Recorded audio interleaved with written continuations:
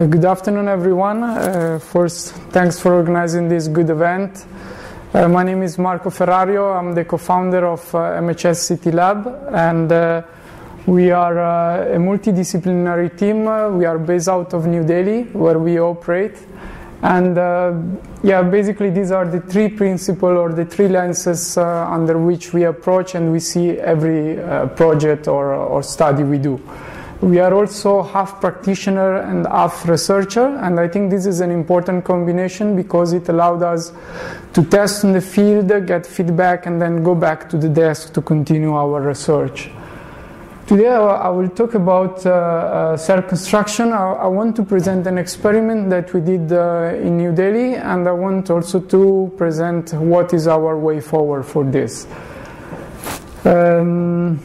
This is an aerial image of East Delhi, where you can see in the right corner the formal part of the city, and in the center what is not formal. I will not today talk about informality, and it's a word that I don't really like, so let's say non-formal settlement. This could be like agricultural land that get illegally subplan and sell. It can be a resettlement colony, it can be a public or governmental space that get illegally occupied, etc., etc. So there are very grade of informality, if you want to use that word.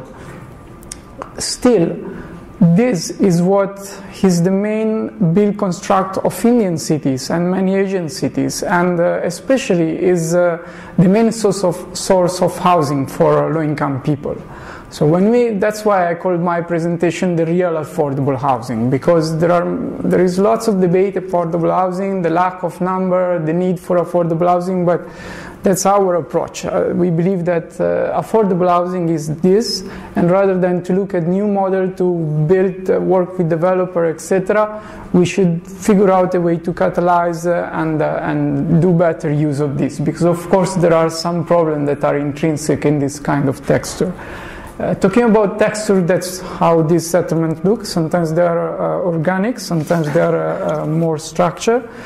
But again, like these are units that are usually built by people within the same community with the very limited knowledge, because the masons that build this house usually don't have access to formal training.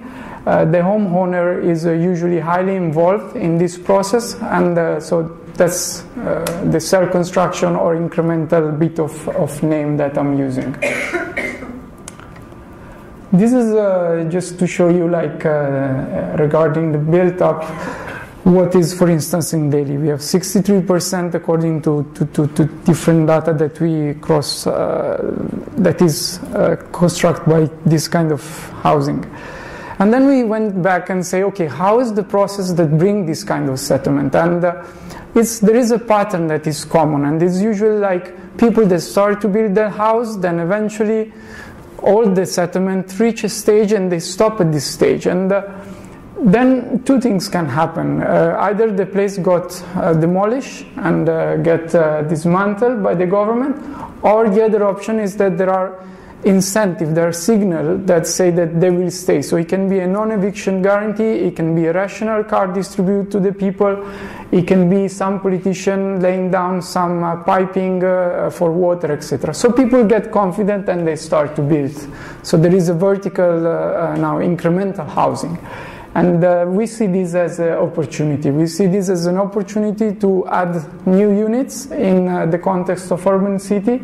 And the idea is that let's try to build these new units better than what they are, and so this is a perfect explanation. Coming from the right to the left, you can see an empty plot, a family that built a temporary units, a family that invests more, permanent structure, one floor, and then a vertical expansion. This has a problem. Like there are two main problems that these people face. One is that because the land is, the title is not formal, they can't access formal loan. They can't get like good financial opportunity. So they have to go to moneylender, family and friends, etc. The other option that is less talked about is that there is no access to technical assistance. Historically, architect and engineer are not working in this kind of scenario, if not in the context of big slum redevelopment projects. So it's the whole neighborhood that gets addressed, that where you have architects working with NGO, with multilateral agency, etc. But what we are thinking is that every family, every single individual should have the right to access technical assistance as a human right, as you access health, education. And so how can we do that? How can we provide to the single this access, this service? If you walk in this settlement in India, you see bricks everywhere, because that's the reality. Like there is, of course, lots of migration to the city, lot of pressure. Land is very expensive. Again, vertical expansion is one of the problems. So this is a resettlement colony. It's 5-year-old. This is another one that is 30-year-old. And again, like let's think of this as a solution, not as a problem. That's the main kind of concept. Talking about the problem, again, here you can see like 4 stories, massive volume, without any structure able to sustain a lateral strength. These are some crazy stuff that you can see if you walk around. You really don't understand how they stand, and unfortunately you witness lots of collapse. If the collapse are covered by the media, like that one in Dhaka of last year or that one in Mumbai, then you, of course, you read about, but there are many small continuous collapse that happen in a city like Delhi in this colony. So we also try, I'll go quickly through this study that we did to understand how weak are these structures. So we analyze in the center is Mongol Puri, a resettlement colony. You can see the size compared to the Manhattan Island. There are about 260,000 people. We took 3 streets, we mapped the houses, then we basically built a 3D model according to the 3 main type of construction. And then just quickly, that's the overall distribution of the strength. So this is the capacity of the units we study to support lateral force. Just to simplify, when an earthquake comes, he produces a lateral force. And over 50% of the house, they have not even 1/20th of what is required by the normative for Delhi. So if an earthquake like Sikkim of Kashmir will happen, that was 0.35 in Sikkim and 0.23 in Kashmir, I don't know what will happen of this place, because according to us, over 80% of the house will be at risk. So concretely, what we try to do, we try to see what it can be done. We try to first understand the problem. Again, like this is the case of a formal system where a family need to build a house, go to an architect, an engineer, they get approval by the municipality, and then they build their house, calling maybe a contractor. But this is a case of this settlement. Like the poor people don't even know how to. There are no architects in this kind of settlement. Again, I want to repeat that they can have a friend that is an electrician, that is a plumber, but there are no architects of engineer. And so that's what's happened. They go to their friends and they build their house themselves. So the mason, the guy that built the house, is the cousin, is the friend, is the brother, etc. How we can correct this? On the 2 sides also there is a problem that is socio-economic. Like for the architect, he's not worth to work for a single family that can't pay more than, I don't know, $20 or something like that. And for the poor people, he doesn't even understand the value that a person like people in this room can provide, because they never experienced this kind of service.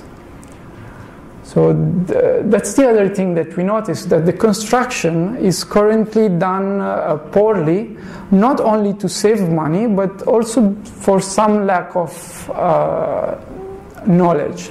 And that's what we thought there was a room to improve this. So as you know, as architects, the layout of a house, it doesn't necessarily cost more to be in a way on another. But one way maybe has a much better ventilation, has a much better use of space than the other, and having ventilation make a big difference for some transmitted airborne disease. And the structure, of course, everyone knows that the risk of having a weak structure. So we went through some kind of gross mistake that we believe could be addressed. So we design a process for which we provide people, we offer people technical expertise bundled with financial assistance. So we say, okay, you want to build a house, we'll give you the money, we'll give you a loan, but we'll also give you technical assistance. Initially, interestingly, people say, oh, I don't need a technical assistance. So we realized that that was due to the lack of experience on this, and we make this mandatory. So it was a bit of a forcing them. It was a mechanism of pull of a service, but I think it was successful. So we work in the settlement I present. That's a kind of built environment, and these are like two typical kind of clients for us. People that has only one floor that can be easily demolished, and they wanted to add more floors, so they wanted to have maybe 2 or 3 floors. So we work with, I think, more than 120 families. We built over 20 units. It was a very interesting and fascinating process. We start with the campaign of awareness, going to talk with people, and then especially once we identify the structure, we start to talk about the different design that we could provide. So we sit with the clients, we spend lots of hours with them, and eventually we monitor the construction. That was the most difficult part. And of course, lots of anecdotes on this, but again, it was a successful process because in the end we really had clients calling us to say, hey, I have a friend is building a house, he's already secured the money, can you tell him how to build, how to make the column or how to make the slab, etc. And we had also like other masons that were coming and looking into what we were doing. Of course, they were coming back and maybe implemented half of the solution in the wrong way, but at least it was a show that when people is informed, then they could appreciate this service. This is a couple of houses before and after, not yet plastered, but at least you can see the RCC structure. This is another lady, Shoba. This was her house before. And this is the house after. Again, in this picture is not yet plastered, but the interior was already complete. Now, again, coming back, this was again our experiment. We are now going forward and thinking like, what can we do? Again, I don't think like taking an architect for each of these families is possible. So we are more thinking about midwife for architects, and so that the people maybe can't access the doctor, but at least as a midwife. And historically, midwife helped to bridge a large gap for the population that couldn't afford maybe a doctor. In the same way, we are thinking, how can we bring architects where they've never been and where they're needed the most? So we are taking various steps on this. The first challenging part is the R&D. That's the craziest and more difficult challenge we have. How can you make a small house standing 3-4 floor with a footprint that is so little that could be the bathroom of your house? That's the main issue, and using, of course, the material that are available there, the construction technique there. And unfortunately, in India, for instance, they are using majority RCC, and burnt bricks is a very difficult material to use.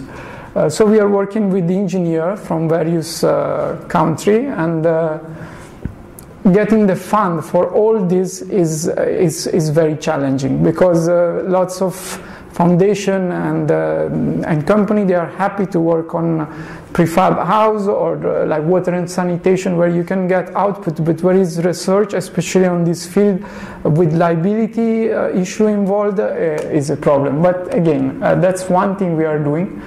The other thing, we are starting to do training session for mason. And we also like design manuals that could help on this, very illustrate, so even if people is illiterate, they could get and grasp some kind of notion. We are also rethinking the language, because when we asked the engineer to give us a design, they came up with this kind of drawing that you may understand, but definitely like the homeowners and the technical and the mason don't understand. So we try to reconvert this drawing into this, something that could be easy readable, using color code to illustrate the different size of the bars, etc. And then we also thought that this could also be done in steps, like a little manual on how to build your house. At least you know that, I mean, you have a certain number of stirrups at the bottom of the columns and less in the center, and etc., etc. Now we are thinking like, how can we reach the majority of the people that is building house? Because again, one thing is to do training, one thing is to work with 300 people, but we have millions of people building in India, and we want to catalyze all this process. So we are thinking to rely on technology, and one idea is will be to have, as you can see in this scenario, after Facebook, the most downloaded app will be our tick structure. Before zombie to tsunami, I don't know what. And the idea will be like, imagine like that a local mason could just open his mobile, that is more and more get available, even for poor people, because Android Chinese one costs like $20.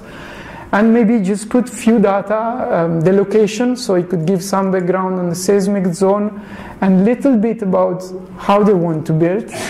With the shape and some other data like number of floor and the size, and they could receive like maybe indication on how much the house should cost and how much material they should buy, because that's one of the limits that they have, because they build always rely on the mason, they never know how much they will spend, and this like is a huge service that they really appreciate. That's one of giving like an estimation and a bill of quantity. Or they could even get the drawings, so they could get something that give them an idea about how to build the joint and the most critical part. Again, like some mistake could be correct. He will not make the house 100% proof, but maybe instead of 1/20 of the strength, he will go to half, or I don't know, maybe even reaching a decent 80-20 rule where the house could stand. Yes, I mean, it's a huge challenge. Migration continue to happen and is not stopped, so this process will continue wherever we are there or not. The other problem to work with India is that you have to work with the government, and unfortunately corruption and lack of interest by the leadership that is unexisting is there. That's one old picture of Nehru, that was a president of India, the first president of India, right? Yeah, Prime Minister of India, sorry, with Le Corbusier, but this thing doesn't happen anymore. Like, there is a lack of experimentation, I think, in the urban sector, in the urban field in general. But in India, like, something will be like really, really good, appreciate. And again, like, this is my email, and we need lots of help in this. So anyone can feel free to reach and send comments or feedback. Thank you very much.